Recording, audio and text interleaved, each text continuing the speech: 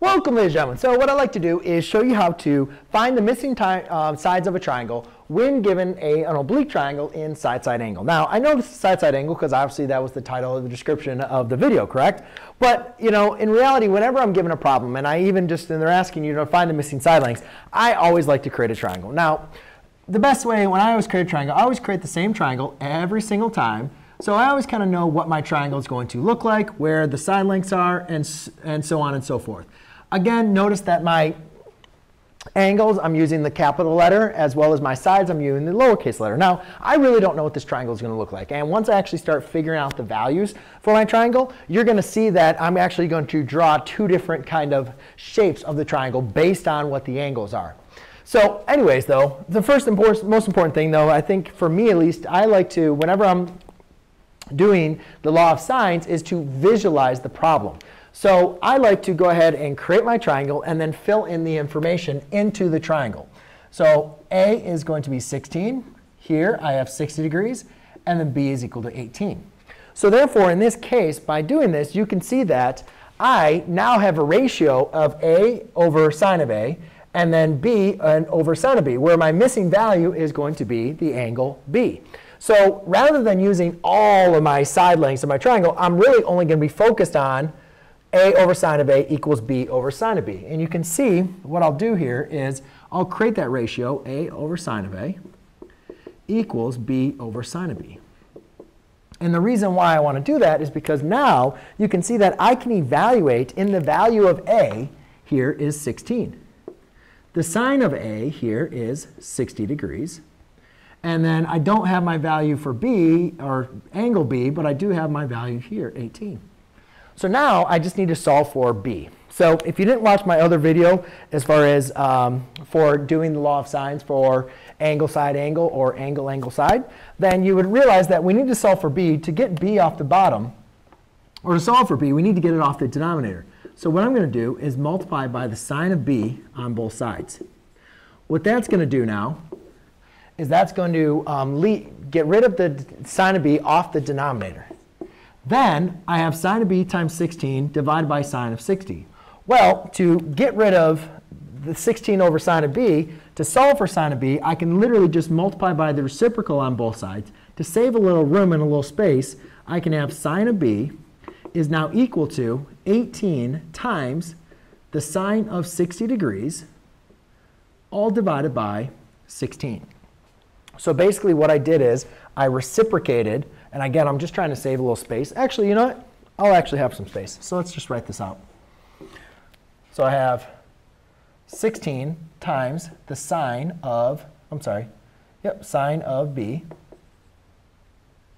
I got actually space. Sine of B divided by the sine of 60. And I'm sorry if you did follow along with me.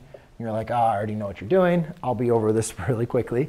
So again, I'm trying to solve for B. So I'm going to multiply by sine of 60 over 16. And if you remember, this is exactly what I just wrote down. But I'm just showing that I'm doing that. So therefore, now I'm left with sine of B. So therefore, by solving, I now get the sine of B is going to equal whatever 18 times sine of 60 divided by 16 is. So I just go to my calculator. Make sure your calculator is in degree mode. So I'll do 18 times the sine of 60. And then divided by 16. Now, you're going to want to keep this value in your calculator because I'm going to have to approximate here. So I'm going to write down as many values as I can so you can see what I have in my calculator. But when I'm computing problems like this, I'm always going to want to leave my answer in my calculator because you never want to round until the very, very end. Well, I'm trying to figure out the angle of B. So if I have sine of B is equal to this decimal, or approximate to this decimal, to find B, I need to use the inverse sine. So I'm going to type in inverse sine of second answer, which is basically going to be inverse sine of 0.97427. And I get an angle of 76.97. Now, I'm going to round to the nearest hundredth. So therefore, that's going to be 76.98 degrees. All right? Now, that's the angle B.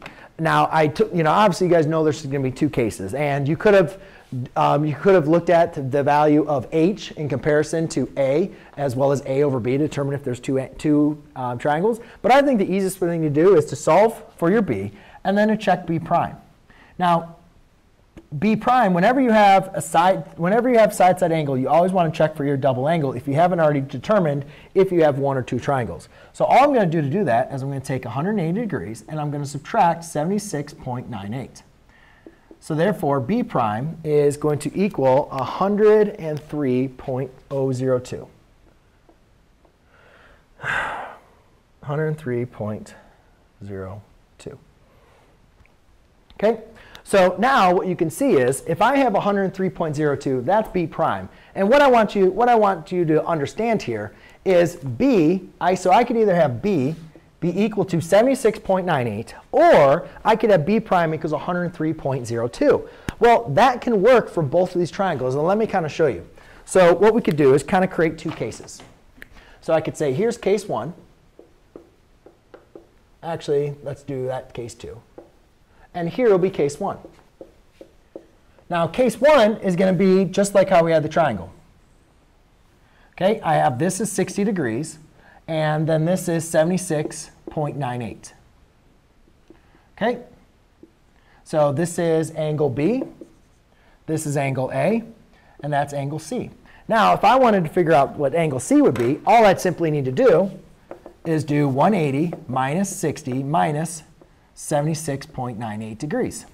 So angle C in this case is going to be 180 minus 60 minus 76.98. And I get 43.02. Okay, but you can find an angle C, so it works. So we have a triangle. Now in this case, for B prime, my triangle is now going to be an obtuse. So therefore, my triangle is going to look a little bit differently. I can maybe have something look like this. So I'll maybe label this now B, and this be my C. So if A is still 60 degrees, B is now 103.02. So to find C, I'm simply just going to do 180. So just like I did before, I'm going to say C, in this case, is going to be 180 minus 60 degrees minus 103.02. So minus 60 minus 103.02. And I get 16.98.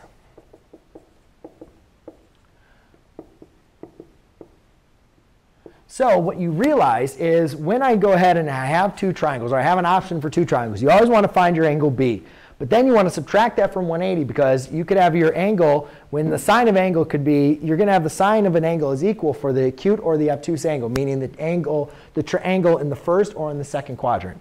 The short version of it is just subtract your angle from 180. If you can create a triangle with that angle or the angle subtracted from 180, which we call B prime, then therefore you have two cases. So now we want to solve for all the missing sides given those two cases. So now we have this. We know that A is equal to 16 and B is equal to 18. So now all I need to do is find C. Now it's preferred that you go ahead and even though we found our angles B, it's preferred that you go ahead and use the ratio with what you already have. So we figured out what angle C is now, but I would use the ratio with A just in case you made a mistake with B. Okay? Or even though, and also because we had to round to get to B, so we're going to want to use our exact angle as A, or exact answer with A. So I have A over the sine of 60 degrees is equal to, and again we're looking for C, so it's going to be C over the sine of 43.02. Whereas over here, I'm going to do, it's going to be A over the sine of, why am I writing this down? I'll fill these in later. Keep on getting ahead of myself. A over sine of A is equal to C over the sine of C. OK, so for this first example, though, I know what A is. A is 16. And I know angle A, which is 60. I do not know what side length C is, but I know angle C is 43.02. So therefore, to solve for C, I can have C equals multiply by sine of 43.02 on both sides. So therefore, I have 16. So I have 16 times the sine of 43.02 divided by the sine of 60 degrees. So therefore, all I'm simply going to do now is plug this in my calculator. So I'll do 16 times the sine of 43.02, and then divide by the sine of 60 degrees. And I get 12.6, which I can round to the 100th, which is actually just rounds to 12.60, just 12.6. Over here, my value of A is exactly the same. B is 18. So my A and B, my A is exactly the same. So A is going to be 16. Angle A is 60. However, my C, I don't know what C is, but I do know my new angle is going to be, what am I doing? Oh, for this one, I changed it up to B.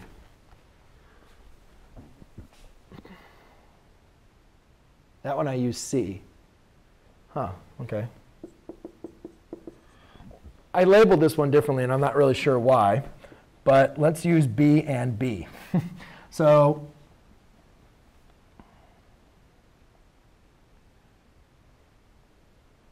why didn't I just call this A? B is 18. And then C. Yeah, I don't know why I changed this up. That could be kind of confusing. I'm sorry about that. So C is 103. And when I created my triangle, I'm not sure why I made that all confusing. But you just basically create the same triangle, but your B is just going to look a little bit differently. I moved this around. Oh, I see what OK. Because I wanted, so that's your B prime. I gotcha. So I created this as B prime. B prime is 108, but that's still 18. My bad. So that's C, because C, we don't know what C is. Yeah, OK. All right, so B prime is 103, but B, obviously, B is 18. A is 16 over 60, but here's my new C from B prime. So I don't know what my C is, so therefore, yes, it's still going to be C over sine of C. Sorry about that. So anyways, I don't know what C is, but I know my angle C is 16.98. So therefore, now by solving for C, again, what I'm going to do is multiply by sine of 16.98 on both sides. So I have 16 times the sine of 16.98 divided by the sine of 60. So again, back in my calculator, I'm going to do 16 times the sine of 16.98, and then divide that by the sine of 60. And I get 5.39, so I can round that to the 100, so it would be C equals 5.4. So there you go, ladies and gentlemen. That is how you solve for the missing parts of a triangle when you have the ambiguous case of two triangles. Thanks. Or two cases and two triangles. Either way, however you want to say it. Telu.